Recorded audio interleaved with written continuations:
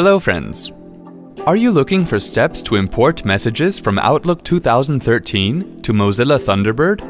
Let's go ahead and see how it can be done on a Windows 7 PC.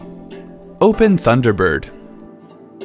Click Tools tab and then click on Import. Select the radio button next to Mail and then click Next.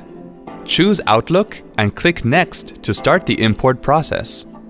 The import wizard will process the emails and display the results. Click Finish.